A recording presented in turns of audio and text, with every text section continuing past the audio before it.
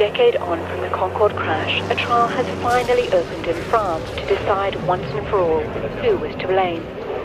At the center of the case, a titanium metal strip that fell off a Continental Airlines plane just before the Air France jet powered down the runway at Paris' Charles de Gaulle Airport. A 7-year investigation concluded the strip had shredded one of the tires, sending debris into an engine and sparking a fire that brought the plane down.